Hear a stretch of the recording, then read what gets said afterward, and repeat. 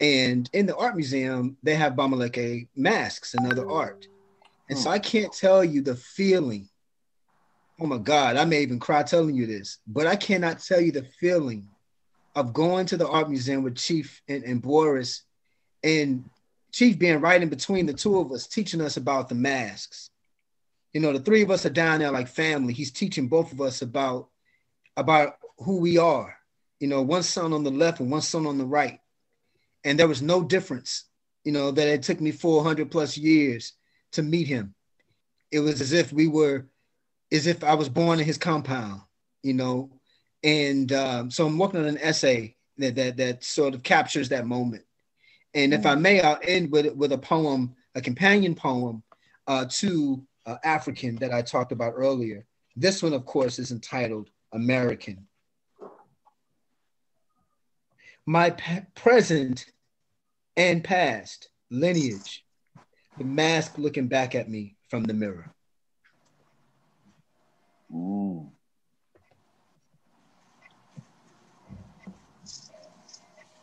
Okay, so we're gonna move. Oh, Jason, so what are we gonna do before we actually before actually let you go? So we're gonna ask, I'm gonna ask you if you Brother can. Monkam. Yeah. Monkam, please. I didn't mean to cut you, but let me say something, because today I don't have a lot of time. So for those who don't really know me, I'm your brother Monte Chakunte. Um, and I would like to start by saying something in our native tongue, because I think some of the word that we say in our native tongue, what we speak is frequency, and sometimes we need to generate this frequency to connect straight to our ancestors. So it says, God Chasiye Pepuma. It means that I'm saluting you, so I'm sending you great greetings, my brothers and sisters. So, but when I say Pepuma, it really means that in our language there is no such thing as brother, but Puma, it means you are the other child of my mother. So that's what we say in our native tongue. So we don't have a word for brothers or sister. So we say Puma, meaning if I'm calling you the child of the other child of my mother. That's how we say. So I needed to say it first. And so now I heard so many great things our brother was saying, Jason.Vasser-Elong.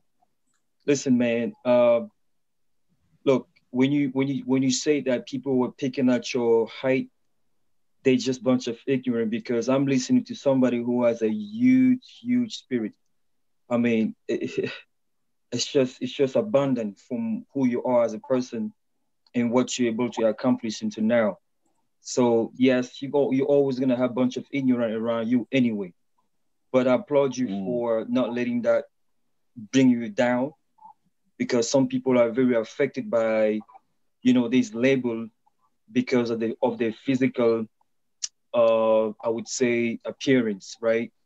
People who have other physical appearance that don't look like the regular, like everybody else, whether they're short or too tall or whatever, even for women who don't have that, some people really suffer from it, and it affects them in their life. So I applaud you for not letting that, stopping you from doing anything, because man, listen, you got big fire, you're a man of a lot of talent.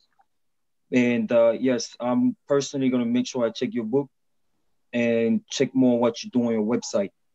You're really that Babylon person, because see, this tribe only makes very, very intelligent people.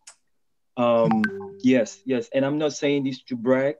The French people themselves said it when General de Gaulle in 1955 were exterminating people in Cameroon. Himself, he said, the first people to exterminate in Cameroon are the Bamileke, because of their drive for do for self, because they're too intelligent, because they're people who can figure out about themselves. And yeah, so you definitely have that.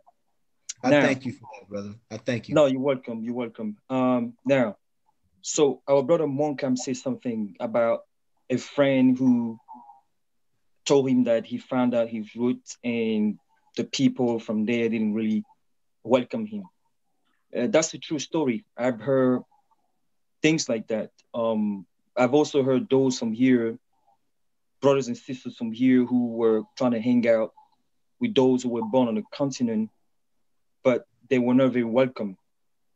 I just want to say that let's not be discouraged, right? Because again, as as we went through the whole miseducation here in our continent as well, since we were colonized, it's the same miseducation going on into today. Okay, so we don't know both words. Like me being born there, raised there, whatever. I don't know about what you're going through here.